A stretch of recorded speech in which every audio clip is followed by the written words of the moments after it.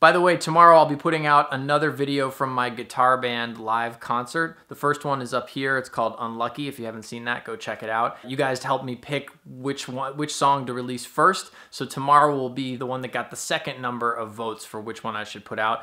I don't want to give it away, but just watch the channel. It's coming out tomorrow. I get a lot of emails with questions that sound something like this. Hi Bob, I have great musical ideas in my head, but I can't play them on the saxophone. I can sing ideas, but I just can't play them fast enough. Fast changes are hard. Things like this, over and over and over, with multiple variations.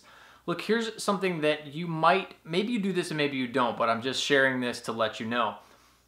I practice really slow because fast things are hard. How do you learn how to do anything well if you're trying to rush to do it? In my experience, the things that make anything easier are repetition and consistency. If you remove either one of those, it doesn't really work. Like you can't become fluid or fluent in anything if you're rushing through it and you're having to use a ton of cognitive brain load to think about what it is you're doing. The only way you can do things effortlessly or semi-effortlessly is when you are not thinking about what you're doing. And as far as having ideas and translating them, two things that I do a lot of are transcribing and practicing very slow. Let me just give you an example. For days now, I've been checking out this Clifford Brown, revisiting this Clifford Brown's Finest Hour. Just a great set of music.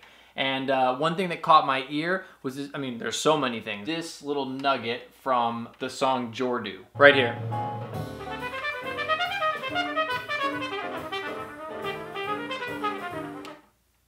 Amazing. The time, the language, everything that's going on there. My radar goes up and goes, what is that? I gotta get that. And of course it's about so much more than the notes. It's not just the notes. And the minute I start trying to dissect it, I realize so many things where I'm deficient. Inefficiencies in my playing, weaknesses in my hearing, you know, just tons of things.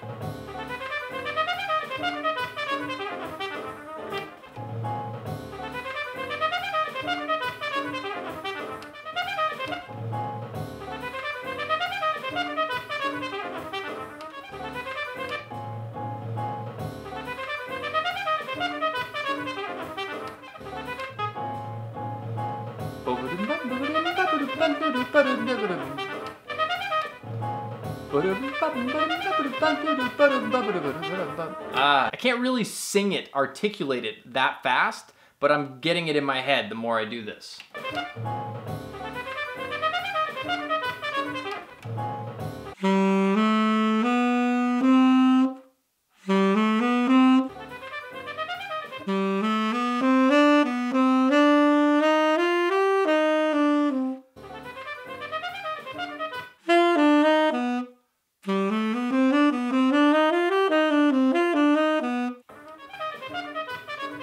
Now here comes the second very important part.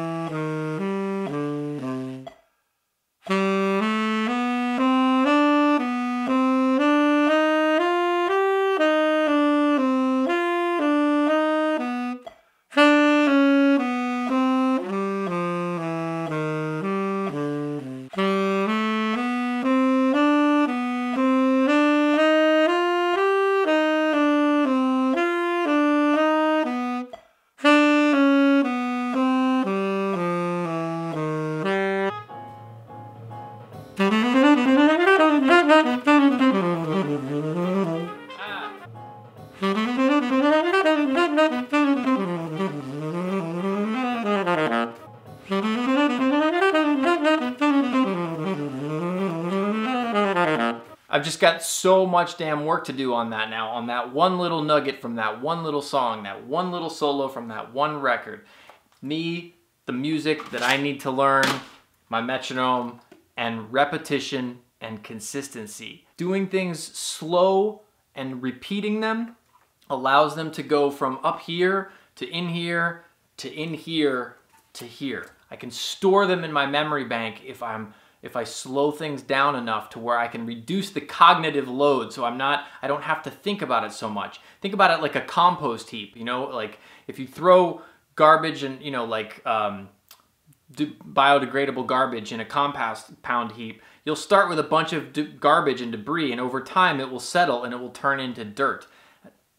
A bizarre analogy perhaps, but the point being that the more that I do this, the more that I repeat it, the more I hear it and play it and like focus on one thing and let it sink in, the less I have to think about it mentally. And it's not about, this is another question I get, is like, well, how do I get what I transcribe to show up in my playing? I don't care. I don't really care about that showing up in my playing. I care about me doing the work. That's the only thing I can control. I don't want that lick to show up in my playing. I want what I learn from dissecting that lick to show up in my playing. What it causes me to have to deal with and focus on in my playing. I want that. I don't want the specific entity, you know? But I will learn so much. That can teach me so much if I'm open to it, if I'm self-aware enough, and if I'm, you know, disciplined enough to just stay with it and focus on it and really take ownership of one small thing. You know, and that's it. That's going to be my practicing today. It's currently 1:10 in the morning right now. It's 1:10 a.m. I don't know, can you see this?